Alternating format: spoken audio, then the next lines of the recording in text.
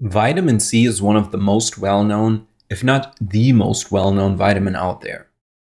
It exists naturally in foods, and in this video, I want to talk about what vitamin C is, its roles in the body, and how to get enough of it, which means we will talk about vitamin C supplementation at the end of the video. Let's start by discussing what vitamin C is and why we need it. Vitamin C is an essential nutrient, meaning we need to get it from food and cannot produce it ourselves. This is interesting because most animals have a gene that allows them to make their own vitamin C. So we as humans are actually a biological anomaly in this regard. Also, vitamin C is water soluble, meaning it doesn't accumulate in the fat tissue and any excess is normally peed out. The RDA for vitamin C for adult women is 75 milligrams per day, and for adult men, it's 90 milligrams per day. Just as a side note, I personally believe this value to be too low, but more on that later. Let's now talk about the main functions of vitamin C. First is immune function. This is probably the most well-known benefit. Vitamin C is a potent antioxidant, meaning it lowers the inflammatory effect of free radicals from things such as infections, toxins, or pollution. It also stimulates the activity of white blood cells, which help fight off unwanted invaders in the body. Interestingly, vitamin C deficiencies are also associated with many lifestyle-related diseases, as it is one of the first nutrients to be depleted in alcoholics, smokers, and obese people. Next is skin health and wound healing. This is something not many people are aware of, but vitamin C helps the body produce collagen, which is a protein important for the structure and function of skin. That's why sufficient vitamin C levels need to be present in your skin, muscle, and other tissues to allow for healthy functioning and proper wound healing. For example, gum disease and receding gums are often a result of vitamin C depletion in the tissue around the gums. And third, we have adrenal health. Your adrenals require a lot of vitamin C to combat stress, and when you're healthy and rested, they will also be one of the organs with the highest vitamin C reserves. In fact, an age-old protection against scurvy that indigenous people of the Americas used was to eat the adrenal glands of the game they hunted. It worked exactly because of this high concentration of vitamin C in the adrenal tissue.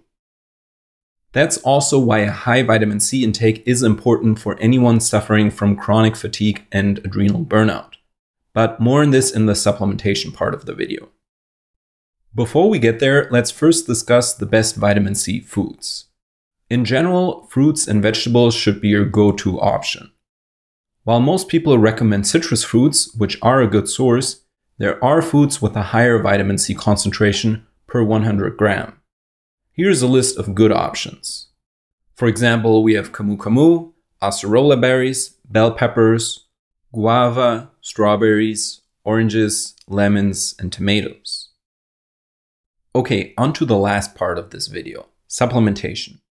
Vitamin C supplementation is a complex topic because even though most people regularly do it, there are a few things you need to know before getting started. First, the supplement form. In general, you have two options when wanting to supplement: synthetic and natural vitamin C supplements. Let's begin with synthetic supplements. Nearly all of them are made from ascorbic acid, which is often used synonymously with vitamin C. I will tell you why this can be misleading in a second. The usual process of producing ascorbic acid is called the Reichstein process, where you take cornstarch and break it down with heat, enzymes, acetone, and hydrochloric acid.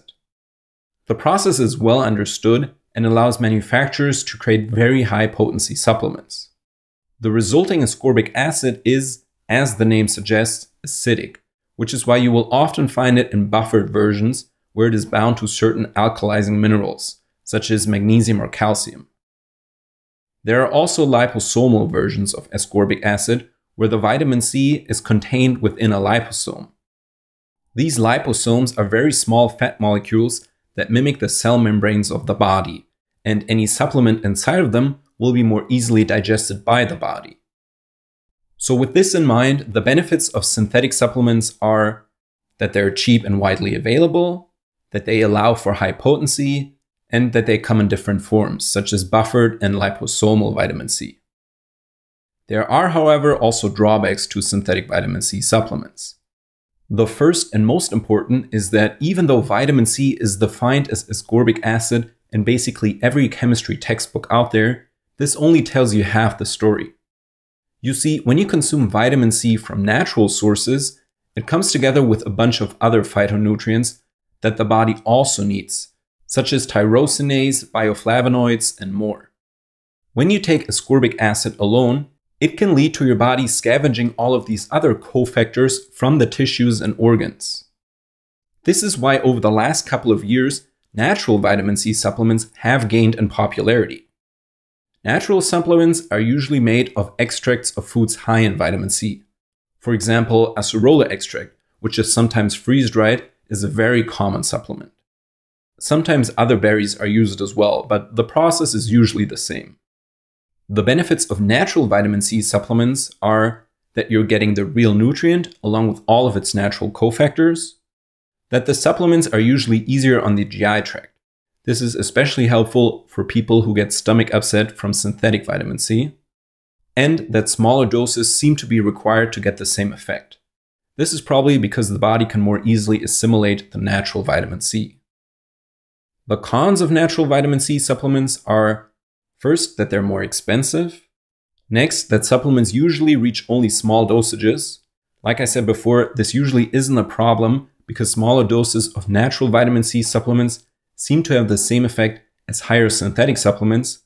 However, if you wanted to superdose vitamin C, which I don't recommend by the way, you would need to go with the synthetic supplement. And lastly, pesticides and toxin exposure can be a problem, since the manufacturer will use real berries for the supplement production. That's why I generally recommend you only buy from reputable brands that lab test each batch of the raw materials for their products. Okay, with these pros and cons of both synthetic and natural vitamin C supplements in front of us, which should you choose? How much should you take? And should you even supplement in the first place? I personally believe the current RDA is too low for both men and women. Less than 100 milligrams is really the bare minimum to avoid scurvy, but vitamin C is required for much more than just that. So most people should make sure to eat more quality veggies and fruits before supplementing. This is really common sense and will already boost your intake by quite a bit. Whether or not you then need an additional supplement depends on the individual. Generally, people with a slow metabolism and weak adrenals should supplement vitamin C since it's so important for the adrenal glands. For them, a low dose of 200 to 500 milligrams is usually a good start.